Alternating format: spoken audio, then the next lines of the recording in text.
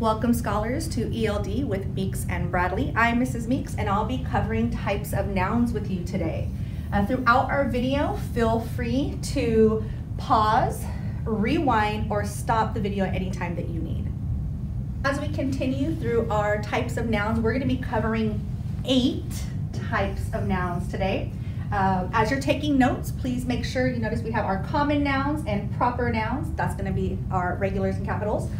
Concrete, abstract, collective, and compound nouns, and then our countable and uncountable nouns.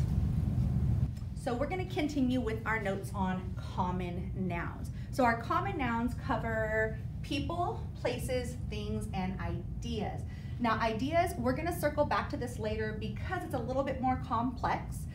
We're going to come back to it during our abstract noun section, but just to give you a hint or a little idea, things that we value like friendship, maybe, or loyalty, honesty. These are all different types of ideas, and we'll come back to those later. But for our common nouns, we recognize them because they have lowercase letters at the start. So if we take a look at each of these little file folders we have here, you'll notice all of our lowercase. There are C in cat, our H in house, B in book, and so on. But we are going to look at sorting them out.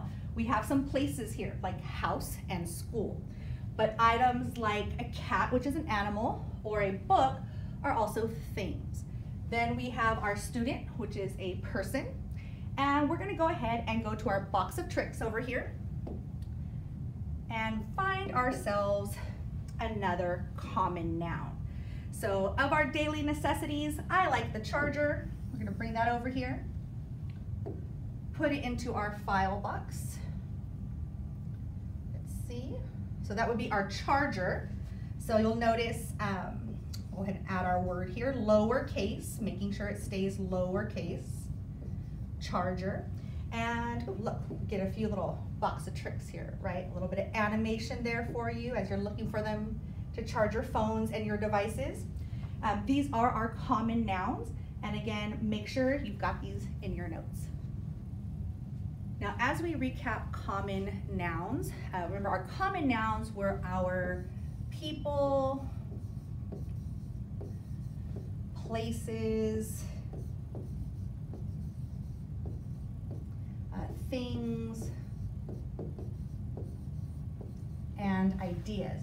And you'll notice that right now I am using capital letters because this is the title of our last slide, our common nouns. So as a title, they get capital letters, and that's what we're talking about right now, proper nouns.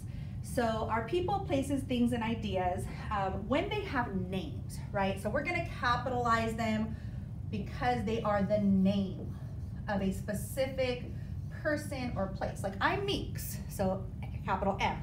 We have the White House. So not just your home or your house anymore, but the White House, where the president lives, that is the White House.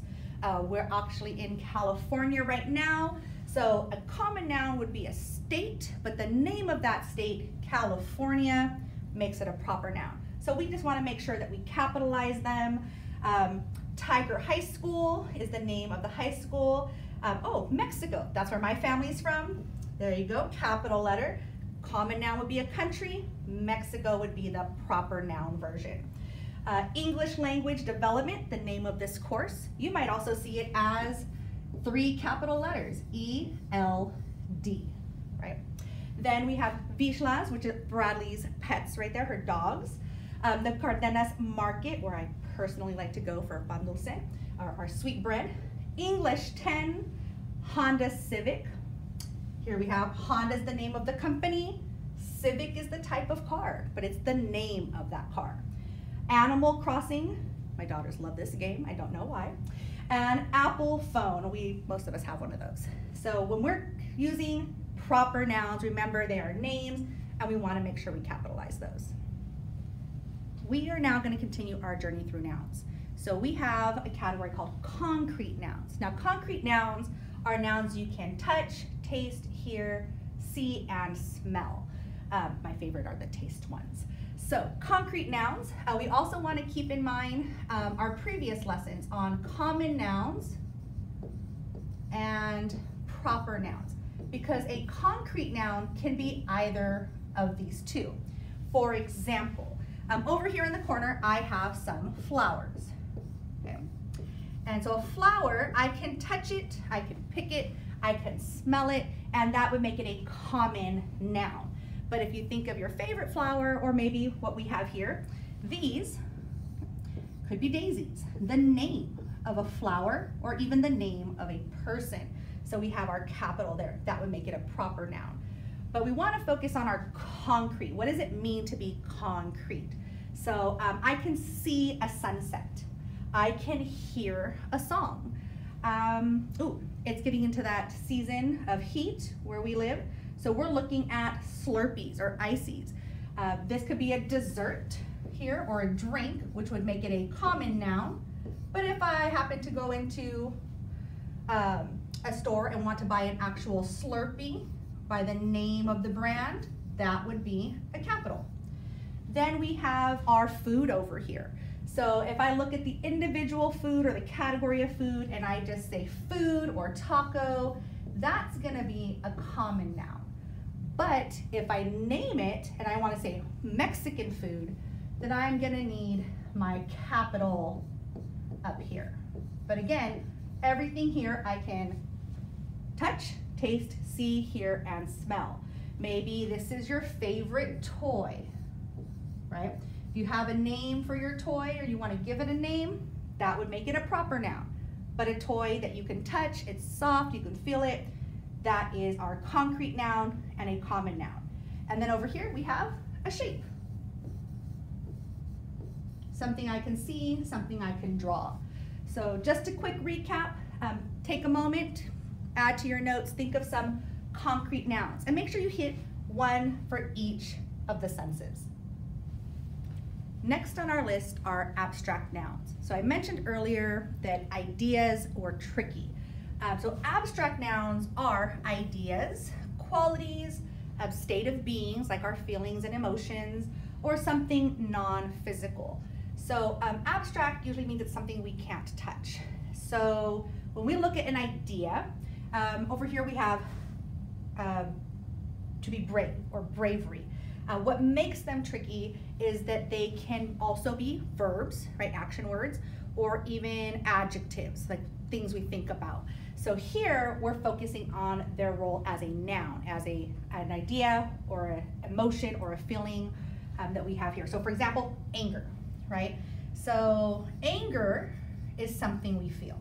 It is an abstract noun. If I were to make it angry, that would be an adjective. So that's the tricky part that we were talking about earlier. So let's just focus on these states of being. Hope or hopeful. Hope is an idea. Over here we have our heart. Now we said hearts, right? Shapes would have been common nouns. But as the concept of love, okay, it is an abstract idea. So looking at these images, can you think of another abstract idea or a noun, a state of being or an emotion? Add that to your notes. So now we're going to cover collective nouns. So in the word collective, we have the word collect. So that's exactly what we're going to do. We're going to collect singular nouns and make them into a group. So a collective noun is a group of people, animals, or objects. So here we have some cute little kittens, and a group of kittens is called a litter. And actually, you can go into many groups of animals, and they actually have specific names, but we'll save that for another day. Down here in our corner, we have individual flowers, and flowers together form a bouquet. And yes, that is a silent T, okay, bouquet. Down here at the bottom, we have individual singers, but together these singers make up a choir, or even a chorus. Then, I love this one. Bradley made sure I could spell team here. So a group of people, maybe playing sports or a game together, or maybe even class, you're broken up into teams. Together you are a team. And then for those of you who are musically inclined, individual members of a music band, right? So here we have a band. Now you'll notice we are using common nouns. So these are all lowercase: litter, bouquet, choir, team, band. If they had names attached to them, then they would be proper nouns. So again, collective nouns, groups of people, animals, or objects. We're back for compound nouns. So compound is a word that means to put something together. So this is usually types of nouns that consist of two or more words joined together to form a single word. So let's look at that again. Two or more words joined together. So when we talk about compound, we mean words that are joined. Now these words can be joined in different ways, three specifically. Most of the words that we have up here on our board are what we call closed compound nouns. So let's take a look. We have skateboard, newspaper. So for example, to look at a newspaper, and again, these all look like they're common nouns. So we're gonna use some lowercase here, but newspaper, one big word, and we're gonna take a look at it really quick. And we have the word news, and then we have the word paper. So together, closed, joined words, newspaper. We also have our rainbow down here. So again, the word rain and the word bow together, compound rainbow. Here, in case you're as hungry as I am, this is seafood. So food from the sea. Best part about compound nouns, most of the definitions are in them. Then we have an airplane.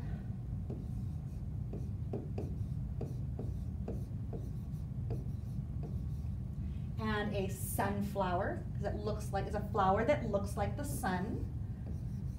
Now you'll notice I'm running out of room. I'm gonna use one of our other compound nouns. I'm gonna hyphenate it just because I'm running out of space, but typically it's spelled together, but it breaks. So that's one of our others, hyphenated. And you use that hyphen for two reasons.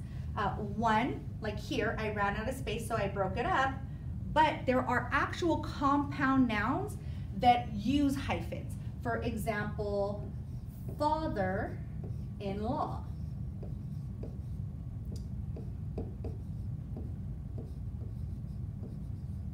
And then lastly, we have our third compound noun, which is what we call an open compound, which means there's a space between the words, an opening between them. So Christmas tree. Christmas, right, is a holiday, so it's going to be capitalized there, like a proper noun. Christmas and the word tree. And again, no hyphen, no close space, but open because Christmas tree is a compound noun. Now you might be asking yourself, Ms. Meeks, how do I know which one to use when? There's no rule for this. You actually just have to either memorize it or look it up. That's what I had to do before we did this lesson. So now we're gonna cover countable nouns. And just like it sounds, that means we're gonna be counting nouns. So what can we count? Well, we can count dogs, pies, cars, and stars. So our definition says nouns that can be counted, these nouns have a singular and a plural. So a singular refers to one, and then a plural refers to more than one. So we're going to take a look at how these might be counted and what they would look like as plurals. So for example, dogs. So one dog, or in Bradley's case, two dogs. We also like pie here, apple pie, blueberry pie, maybe even pumpkin pie, but I can have one pie or multiple pies. I can count them. And there comes in our plural S's. Last, we have our cars and vehicles, depending on which one you like. We could walk out into the parking lot, count all those cars, and maybe there's 10 cars on a quiet day, or maybe there's 100 cars out there. And then, of course, too many to count in the sky, stars.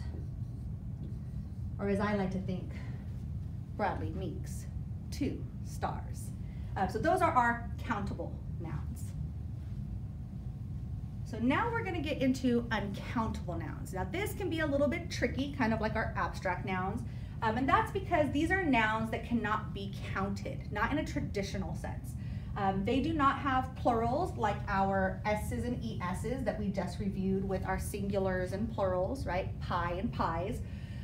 They don't have these at the end. Instead, they have what we call quantity markers. Quantity markers are typically units. So for example, you could have multiple loaves of bread or loaves of bread. You can have pieces of bread or even slices of bread. So you need a quantity marker. We don't say I have 2 breads. We would say I have 2 loaves of bread. Then we have, money. So this is another one where you need quantity markers like bills or even dollars. This would allow us to count the units of money, but we don't say I have 3 monies to take to the vending machine. Then we have words like science and chemistry. There might be different types of chemistry classes or subcategories, but you're not gonna say chemistries. Then we have, one of our abstract nouns. I don't have 3 hopes for this year. I can be hopeful for the year. So we don't have quantity here either. Another familiar one that you may not even realize you know already are bodies of water. So for our quantity marker for water, we're looking at bodies of water. So think about it. Do I count waters? No, I might count oceans. I might count lakes. Or in the case of cooking, I might talk about cups of water. But I need those quantity markers in order to talk about these uncountable nouns. So to bring us to an end, we're going to quickly look at how can you tell if it's a noun. So we've talked about our 8 different types of nouns. And the one thing they all have in common is they are places, they are people, they are things, and even ideas. And while we're not going to cover all the categories, we do want to figure out how can we quickly identify them, whether we're writing or reading. Most nouns, not all, but most, have what we call an article. And we'll get into these details more later, but what you need to know is that an article is a word that comes before a noun. They are typically words like a or an. So for example, a white house. Any white house will do, right? I want to paint my house white. Not really, but a white house. But then we have more specific articles like the word the. So when we say the White House, we think of DC, where the president lives. That was one of our previous examples. So typically when you're looking for a house or the house, a cat, the cat, a dog, the dog, you can typically identify a noun using articles, but they're not always there. There are a couple that don't use them. For example, abstract nouns. We don't say, I have the hope.